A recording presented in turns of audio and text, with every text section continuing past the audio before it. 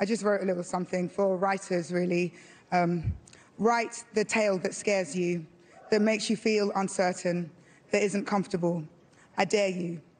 In a world that entices us to browse through the lives of others to help us better determine how we feel about ourselves, and to, in turn, feel the need to be constantly visible, for visibility these days seems to somehow equate to success.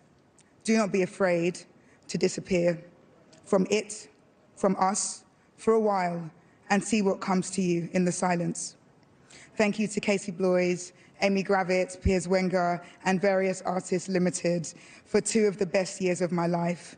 I dedicate this story to every single survivor of sexual assault. Thank you.